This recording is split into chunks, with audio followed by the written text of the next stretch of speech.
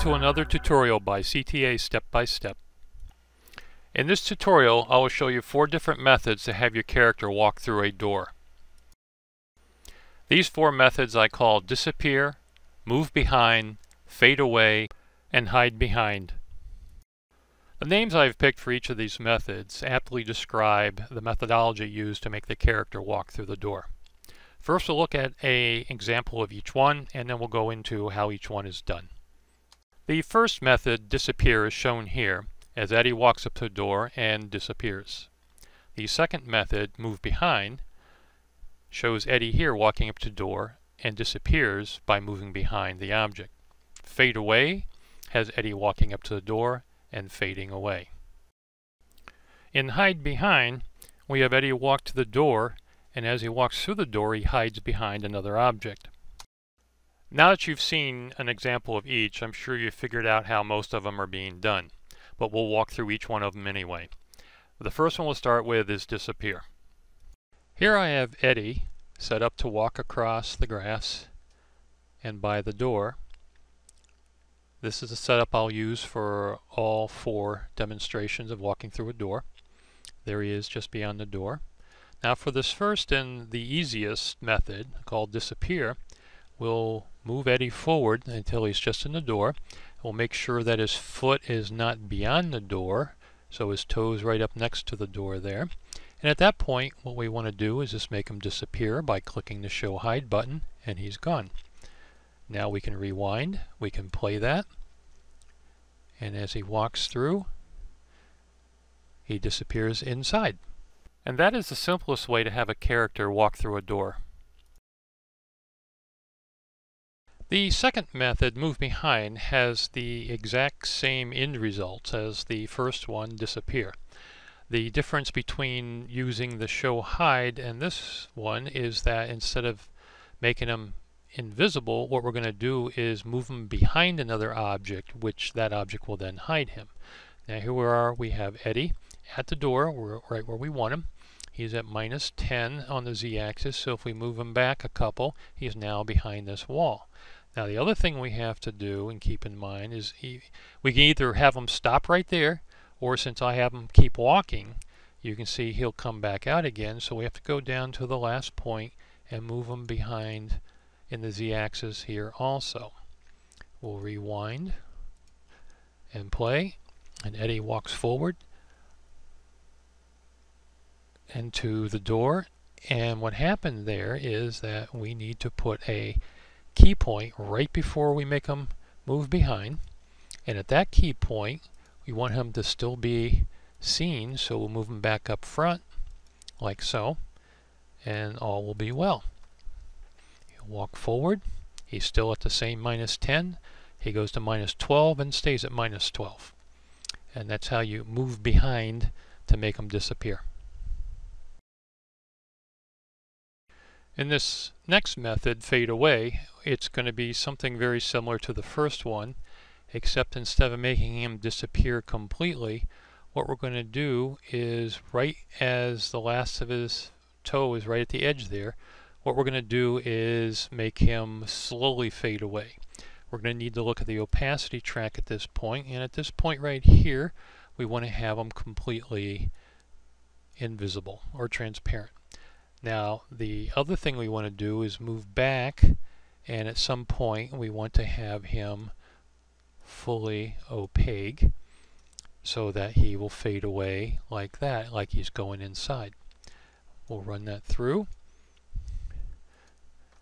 and Eddie walks up to the door, he'll start to disappear and fade inside.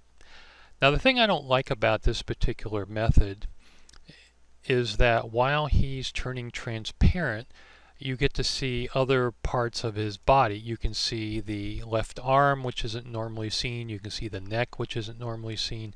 So you can get all these other objects in there that you don't normally see as he starts to get transparent.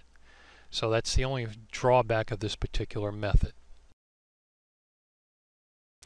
This next method, hide behind, is a little more complex but provides a much better result. What I have done is I have taken a copy of the screen of this area around here and pulled it in as a prop, and here it is. Now what I want to do is go take this to the prop editor, and here I have the image, and what I want to do is mask out parts of it. What I want to do is mask out all the parts before Eddie gets there, or as Eddie gets to it. So we'll mask that all out up to about the center line there, and we can take out all this here. Most of this will be hidden anyway, and come across like that. Okay, and we need to take out all this door because Eddie doesn't disappear until he gets to the edge of the door here. And this doesn't have to be perfect, but it should be really close. We'll clean that up in a moment. So let's zoom in here some and take the eraser. That's supposed to be the eraser. Ah, there we go. And we'll make this as smooth as possible at the edge of the door.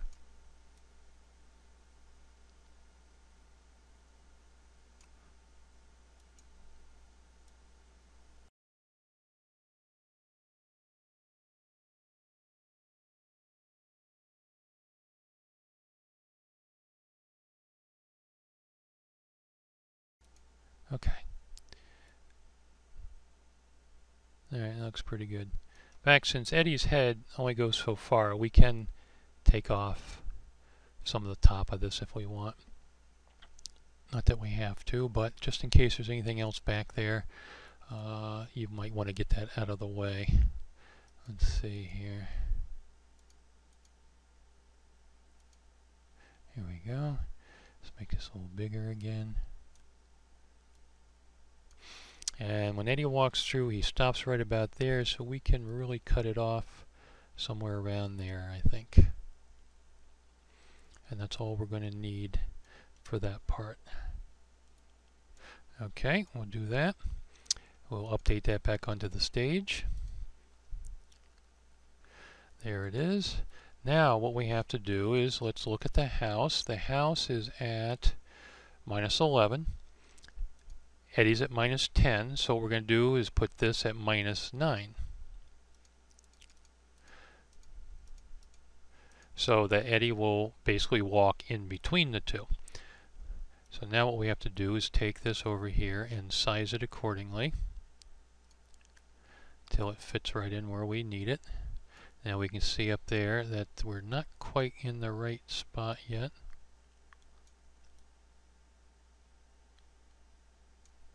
Make it a little bit smaller. Oh. Make it a little larger.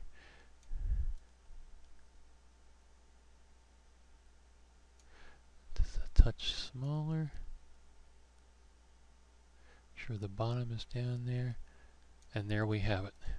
Okay, now you can't really tell it's there. And now what happens is we'll make Eddie walk forward. And what happens is Eddie gets to the door, instead of disappearing or moving behind, he'll walk right into the house. Now that is the coolest looking walking through a door. With a little bit more work, you can make it look so much more realistic. So that concludes our tutorial on walking through a door. I've shown you 4 different methods. 3 of them are very easy to do, 2 of them with good results. The fadeaway remains to be seen. And of course, with the best results, the hide behind method. Well, that's it till next time. You can see more of my tutorials on the YouTube channel CTA Step by Step, and I can also be reached by email at ctastepbystep@gmail.com.